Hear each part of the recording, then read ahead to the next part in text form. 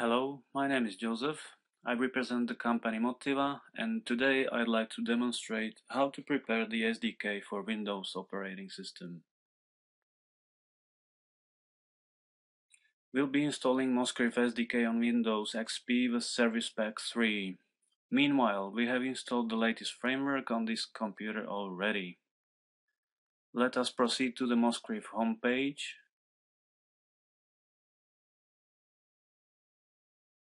And we log in using our account. If we don't have an account yet, we have to register in order to gain access to all the available downloads. Okay, so now we log in using our account.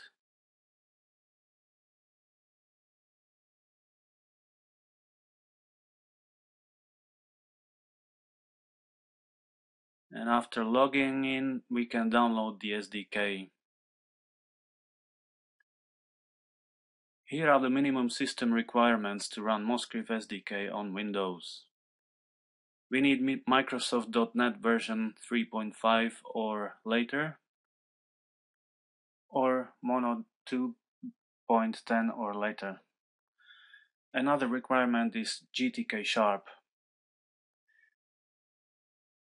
We need at least 50 megabytes or hard drive space. But here we have already installed the framework, so we don't need to install .NET or Mono. We download GTK Sharp. Okay, it's already downloaded, and we proceed to the SDK download. After the installation, we can verify if the SDK is working properly. We can test it on a sample where we download a picture from the web and we display it on the screen of our mobile phone. We have downloaded this sample as well. After downloading all the necessary packages, we proceed to the installation. In our first step, we install GTK Sharp. The installation is quick and easy. We accept the license agreement. We choose the destination folder. And we have GTK Sharp installed. We don't have to install the SDK itself. We only need to extract it to the folder we're going to be using it from. Again, we choose the desktop and we can call it, for example, Moscrif SDK.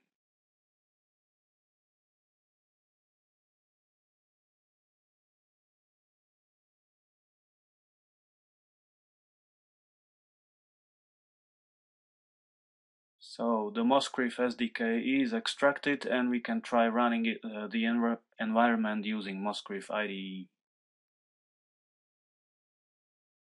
The environment is running, and let's try running the sample we have downloaded. We create a temporary workspace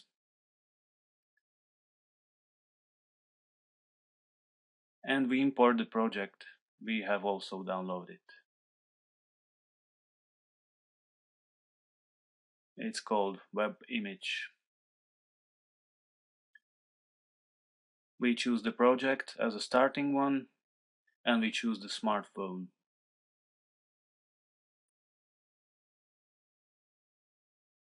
Very well.